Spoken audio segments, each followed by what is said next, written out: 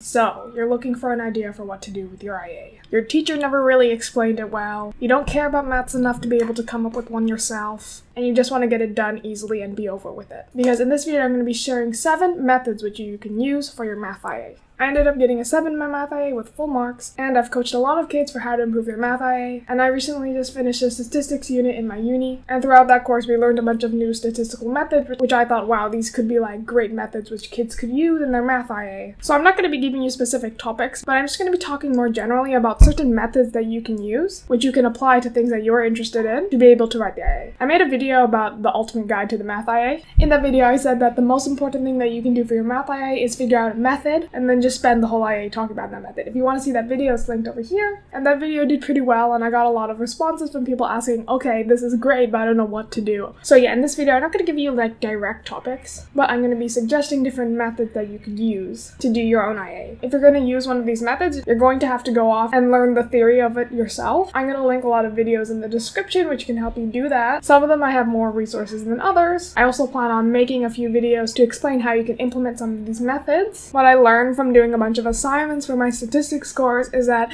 there's literally so much that you can do with maths if you just know the right statistical tools to be able to implement the data analysis. And so I'm going to be sharing all of those, everything I learned from my uni statistics course, methods, and also some ideas from my friends' IAs with you today. Most of these are ideas for statistics, but I think statistics is a really good subject to do for your math IA because it's really easy to apply as long as you have a data set that you can use, and you can get data from like anywhere. Okay, so my first idea is for you to do a difference of means test. This is probably one of the simplest ones to do, so this is good if you're probably in like one of the SL courses. Again, I'll leave all of the links in the description below for you to go and check out and research yourself for how to do this specifically. But essentially what you can do with this test is that you can test the difference between two means and see if there's a significant difference between them. For example, if you wanted to know whether there is a difference or not between the average salary for someone who graduated from community college versus an Ivy League school, you could do a difference of means test to test that. Or for example, if you're interested in music, you can figure out a metric to gauge the popularity of a song in your favorite artist's album. And then if there's 2 albums, you can test whether there's a significance between them, whether one is significantly more popular than the other. Because you can't say like, oh yeah, this one has more downloads than this one, but is that difference actually significant? You can use a difference of means test to figure that out. I had to write a whole assignment on this, so trust me, there's actually a lot more that goes into it. But yeah, that's my first idea. My second idea is very similar to this. It's basically a difference of proportions tests, and it basically does the same method as the difference of means test, but the equations are slightly different. So the difference of proportions test is different in that instead of comparing means, you're measuring proportions. A proportion is, for example, like the percentage of people who drop out of college, for example. One kid who I was helping advise him for his IA, he's trying to figure out whether there's a difference or not between the proportion of 3-point shots made versus 2-point shots made. So he's taking his favorite team in the NBA, and then for one season, he's going on the NBA stats website, and he's pulling out all of the like proportions for 3-point shots. So if they shoot 10 shots and they make 5, then the proportion would be 0.5, and he's finding the average of all of those proportions for all of the games in the season, and then he's going to compare those proportions of 3-point shots made to proportions of 2-point shots made, and seeing whether there's a significant difference or not. Again, links in the description for more information. Okay, my third example, and yes, there's lots of stats here, but like stats are so easy to do because honestly you can find data sets anywhere. You can like count your own data, you can make your own data. If you have data, you can basically do anything with the math IA, honestly.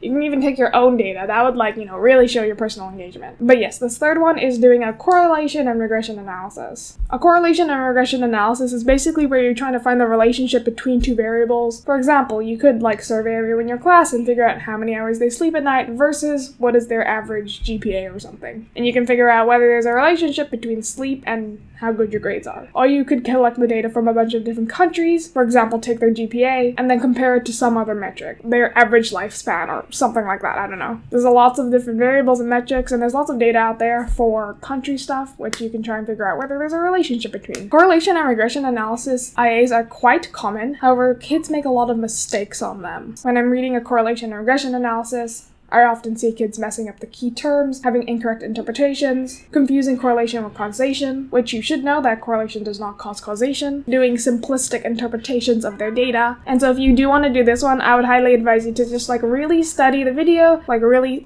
pay a lot of attention to studying this and making sure you're getting your interpretations correct, because I just see a lot of misuse of key terms and incorrect interpretations. Now the fourth one is a more complicated statistical test, which is the ANOVA test. So remember before we were we're talking about a difference of means test. Well, an ANOVA test will allow you to test multiple different means. So it's taking a step up a notch. It's significantly more complicated than the difference of means test, but if you really show your understanding of it and you take time to learn it, then you could potentially do really well with this one and score high marks. My fifth one, and I promise this is my last statistics one, is you can do a test for normality. So you can test whether something's normally distributed or not. One of my friends did this and she got full marks. She basically wanted to see whether Indomu was normally distributed or not. And yeah, again, I'm going to encourage you to try and explore that and figure out how to do it by yourself. But yeah, you could definitely take any distribution of data and then figure out whether it is normally distributed or not. So these are the examples that I gave in my original math video. I'm just going to continue with those. My sixth example is to do a volume of revolution IA. So if you've studied calculus, this might be more interesting for you. Trying to find the volume of any complicated object could work really well in your favor because it's pretty straightforward and simple, but there's still a lot to talk about and a lot of math to do. What you want to find is an object that's complicated enough that you're going to have to plot multiple curves. If you do anything with a straight line, that's going to be too simple because that's just linear. Doing a wine glass could be good because if you can plot multiple different slopes on that, then that would be good. It's also nice to do a bottle of some sorts because then you can submerge it underwater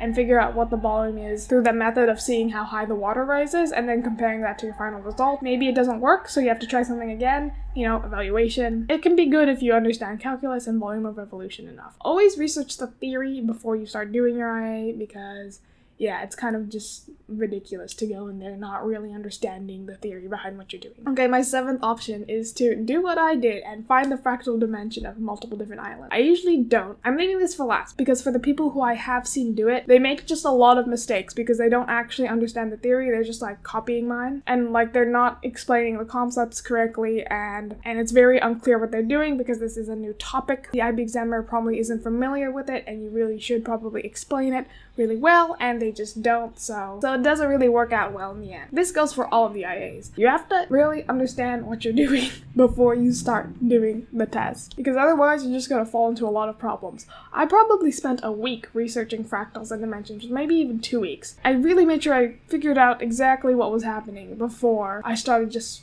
going in and plotting numbers on things. Same with the statistics test.